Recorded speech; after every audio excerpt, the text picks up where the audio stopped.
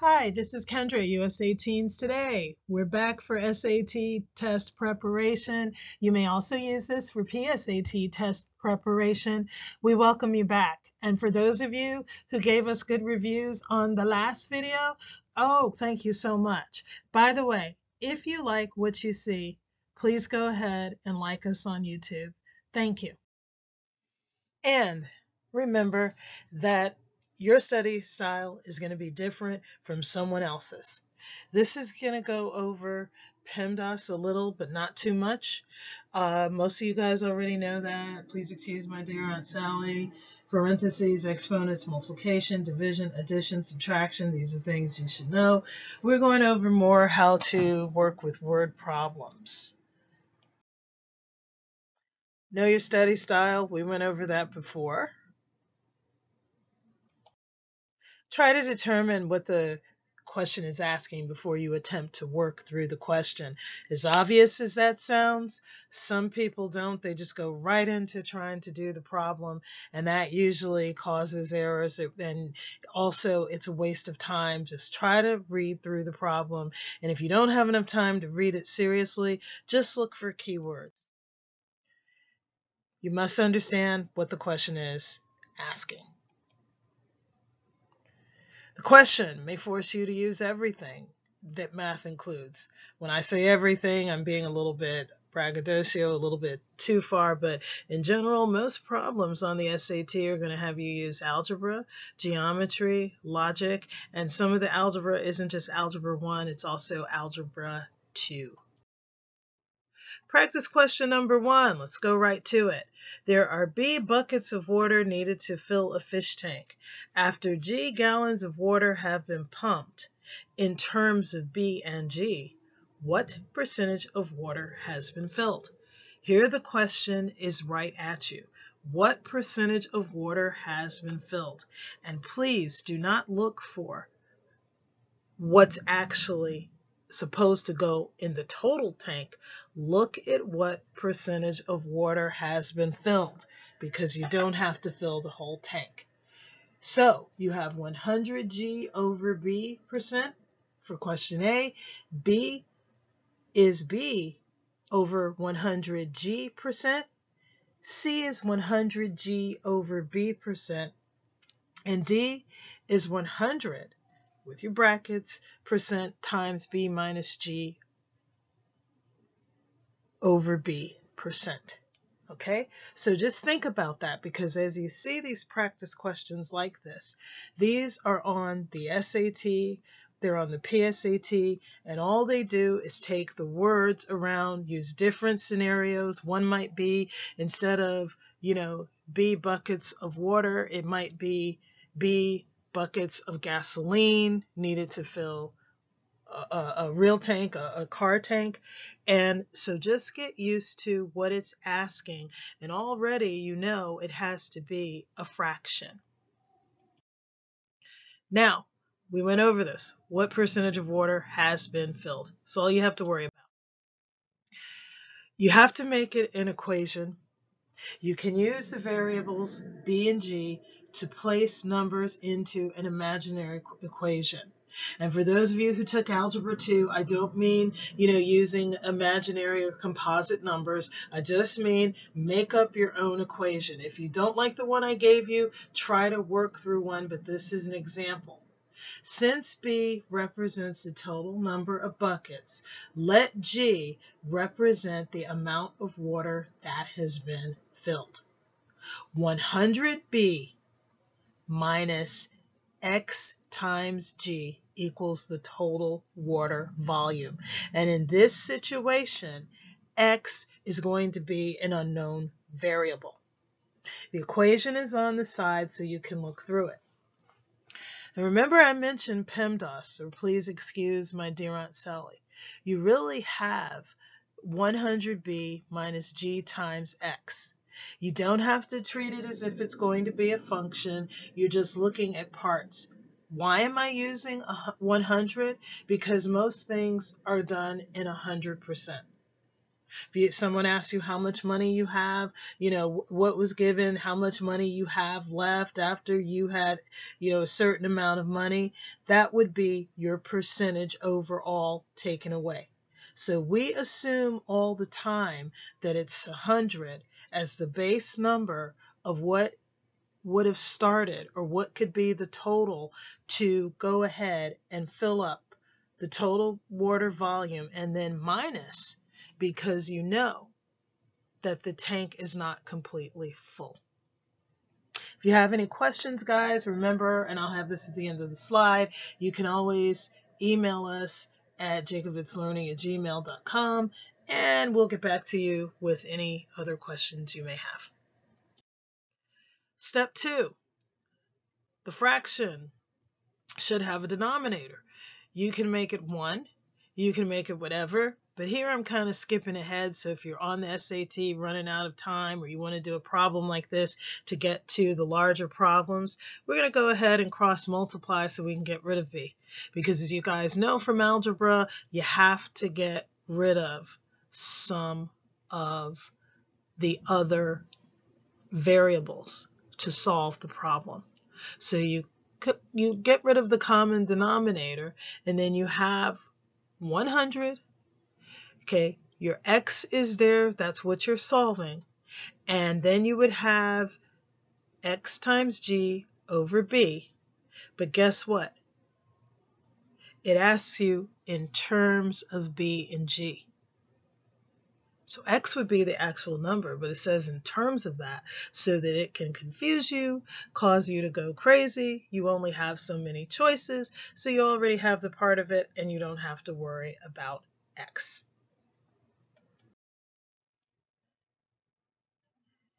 Next practice question. On Wednesday, a jeweler made 4 more bracelets than she made during the previous day. If she made 16% more bracelets on Wednesday than she did on Tuesday, how many bracelets did she make on Wednesday? Let's just look at this question. On Wednesday, a jeweler made 4 more bracelets.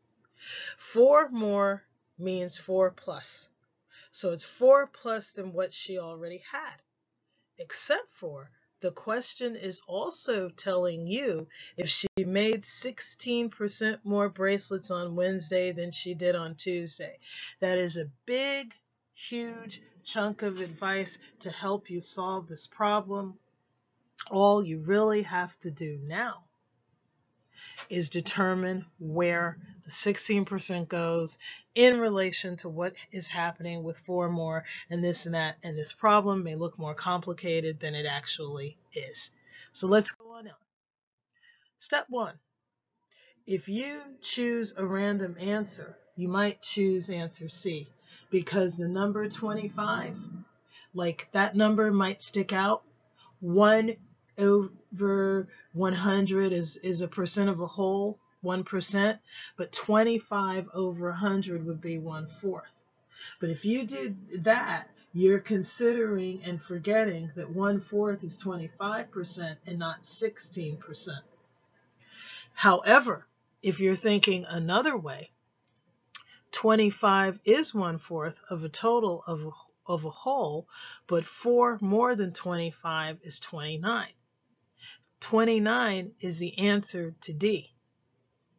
So you can find out how you got 16% more that was made. So if you chose a random answer, said I'm just going to try 20 or 25, and you did 25 times 16, you get 4. So answer C is not your answer, but it helps you if you took any of these numbers and started multiplying them by 16%. So let's try something else. You can multiply each number by 16%. This is time consuming though. So you can figure out that 16 is closer to 20%, and 20% is really 10% plus 10%. So you can figure this question out in your mind, and right here I'm just giving you a visual. Okay, 20% is what this question is giving you. You'd have 2 plus 2 is 4. 20 plus 4 is 24. But really, you'd be a little bit under that. You'd be more like at 23 or 22. Do you have any of those as answers, 22 or 23? No, you don't. So guess what else? 21, answer B, is probably scratched off. How about 20? 10% of 20 is 2. 20% of 20 is 2, and that's 4. But guess what? 16% of 20 gives you what? If you think about it, it has to be closer to 3 or 3.5. So if you actually did 20 times 16%, you'd get like 3.2. So you round that down, you'd get 3. 23 is not one of your choices. So let's move on. I'm showing you. But if you could just think through it mentally and you were trying to take a guess because you were running out of time, that's how you would use this. Okay, so here's what's going on here. Answer is D. You can play backward and forward with this, and you get 29 minus 4 is 25. That's the answer. This question is from an SAT practice test. Okay, so it's authentic. The answer is correct. But let's go over some math. See if we can do part of 16. Think backwards. 16% is the answer. Or it was 16%, I'm sorry, was given to you. 29D is the answer. You can look at these other equations. 21 gives you 2. If you do 21 times 16% exactly, you'll get 3.3. Okay, 21 plus 3 would give you 24. You might be tempted to think that that's 25. That's why I said think of it in terms of 20 and try to get as close, because then you're not going to get an answer. 21 plus 3 gives you 24. That's not an answer. If you did it to 20, you'd still get 24. That's not a choice. So you can't use B. 25 now you can figure out. You get 5. 25 plus 5 is 30. Close enough, but we already went through what it is. That's the closest answer. But you have to remember answer D is correct. Answer C is not. 25 times 16% is 4. 25 plus 4 is 29. That's what it's asking you. You're almost done. Go back and check. If you did answer D, 29 times 16, you're not going to get 4 more, so you don't have to worry about that. We've already solved the answer. Okay. Practice question 3. Of all the houses in a certain neighborhood, 80% of the houses have pools. So your mind's got to be thinking. You can go ahead and skip and jump to conclusions and think that 20% don't. But we don't really have to do that. We have to look at the evidence that's here and think about containing this information. Of those houses with pools, 60% have pools with heat. And I put heated pools here. If there are 56 houses with pools that do not have heat, how many houses are in the neighborhood? Again, this question is taken from a real SAT. The only thing is we have pools substituted for, I think it was garages. So we have pools substituted with garages.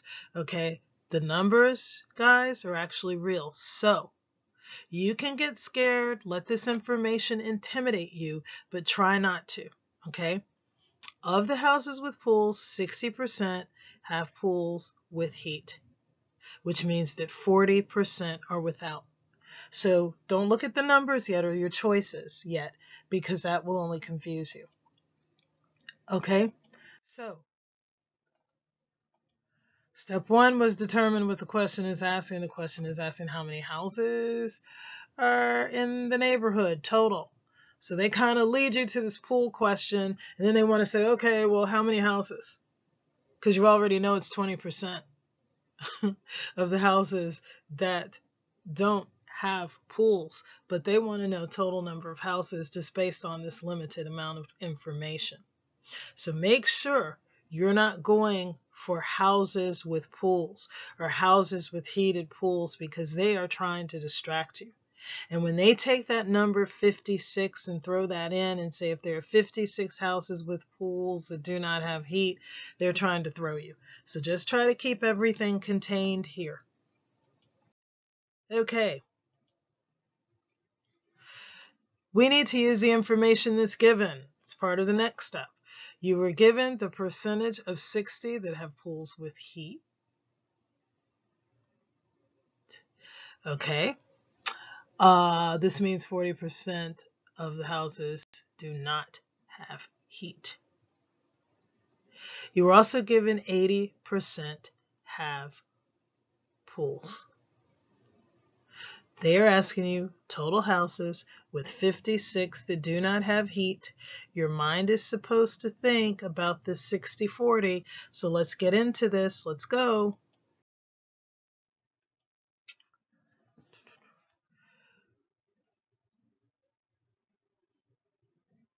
%40 of the houses have pools without heat.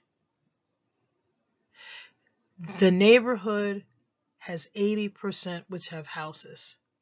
40 times 80 is 32. Okay?